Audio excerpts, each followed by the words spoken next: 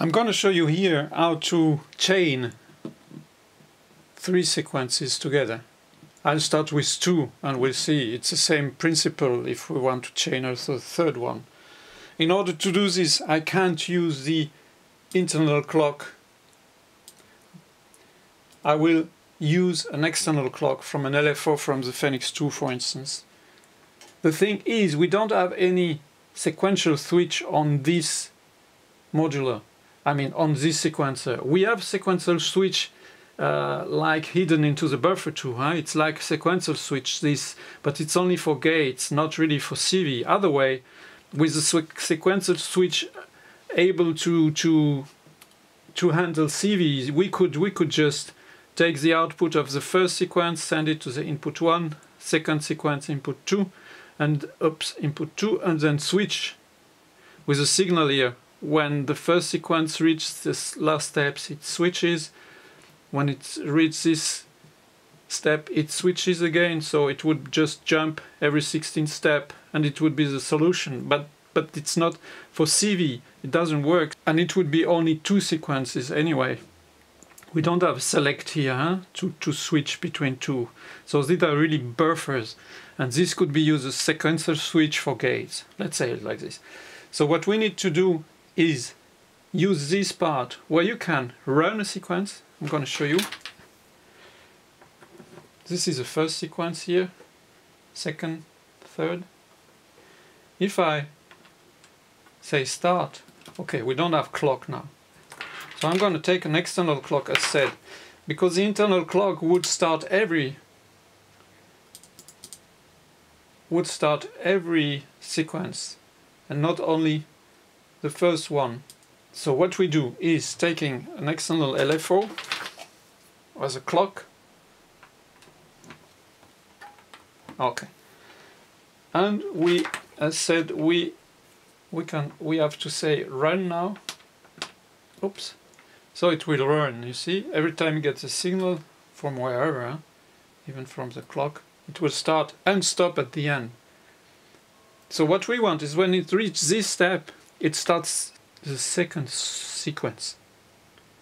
So logically, I would say 16th, go on here on the second sequence and start it. But it would do nothing until we use the same clock on both. Remember, you have to clock it. So now I can try.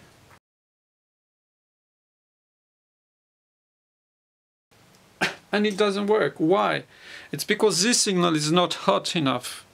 So we have to make it hotter. This is a shame actually, because if it would be hot enough, we would not need to use more functionality here to spend some function, you know. So what I do, instead of taking a buffer, I'll take an attenuator. It will be enough. What we call attenuator here is enough to transform this gate into a adequate pulse. You see it's blue one, this is yellow. Yellow is not strong enough, not hot enough to start the sequence. So I'll go here and I say, okay, you take this signal and you start here. So I'm going to start again the first one, first sequence, and now it's going to start the second one. What if we want to loop it? Then we need to take the end of the second sequence, go to the attenuator, out of the attenuator, into the first, into the run, okay? And now it's going to loop forever. Can I make it the LFO faster or slower? Anyway, the same if we want the third sequence in series. So instead of going to the first run input, I go to the third one. I don't forget to clock it, otherwise it won't work. So I use a clock input on the third sequence. And then I'm now taking the end of the third sequence and loop and start the first sequence when the 16th step is reached. I hope it's clear. Let's try it. I'm going to make it faster. Okay, and now it's going to start again here. So you see, this is a way how to have these three sequences in series. Of course, you could say the third one is only 8 steps, let's say. So you go to the reset here. But it won't start anymore because you say start again when you're at 8. So what you can do now is just do like this. I'm going to start it again.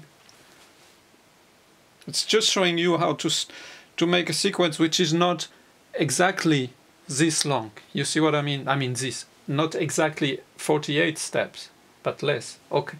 So go back. I'll go back to full sequence here.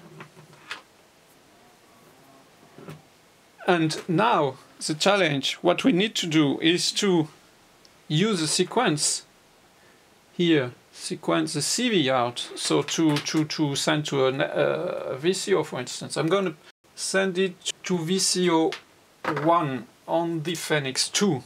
Okay? And we're going to listen to it.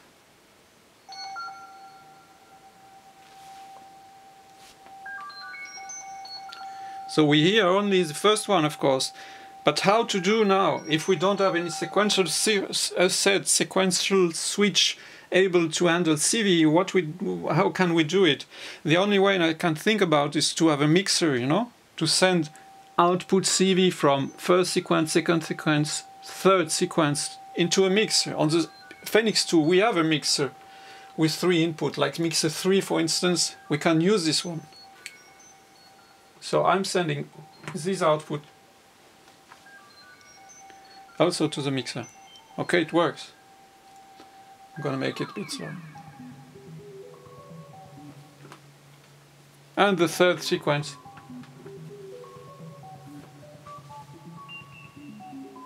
So now we have a 48-step sequence.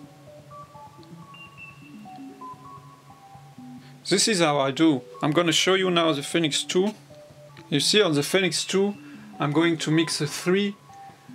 I don't forget that mixer 3 is not only from 0 to 5, let's say, or to 10.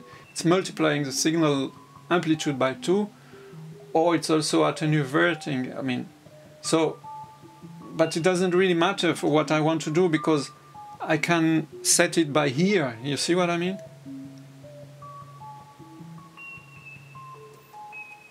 Now it's hotter, this signal, but I can just...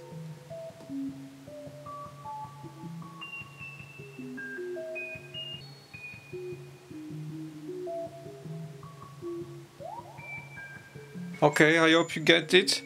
Let me know if there is something I can explain or which is not, that's not clear enough.